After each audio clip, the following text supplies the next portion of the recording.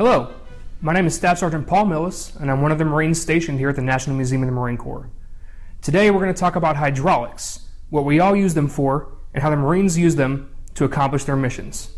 First, what does the word hydraulics mean? The two Latin root words are hydro, meaning water, and allos, meaning pipe.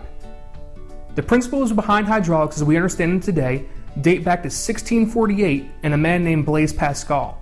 Through his works with mathematics and water pressure in long pipes, he produced Pascal's law, which states that a change in pressure at any point in an enclosed fluid at rest is transmitted undiminished to all points of the fluid. This can be demonstrated by connecting two syringes filled with water. We can see the amount of pressure we put on one side of the fluid syringe is equal to the force at the other end. If we try this with a syringe filled with air, it takes much more pressure to move the same amount of weight. This is due to an important part of Pascal's law. Fluid is not compressible. With air, you can squeeze a lot of it into a small area and create a lot of pressure with it. Sometimes this is good, like using an air compressor to fill up your bike tires, or when an 18-wheeler needs to stop at a lot of wheels that are on different trailers. However, with fluid, you can't squeeze it any tighter than it already is.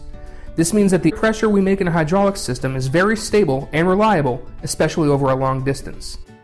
This shows the use of hydraulics, turning the movement of fluid into mechanical motion, sometimes called actuation. So what do we use this for? Answers to this question are all around us. The car you took to the store has hydraulic brakes. The dump truck and front loader you see on the side of the road use hydraulics to lift very heavy loads. The squirt guns you play with outside use hydraulic pistons to create pressure. Hydraulics make some of the heavy lifting in our lives a lot easier. But what does the Marine Corps use hydraulics for?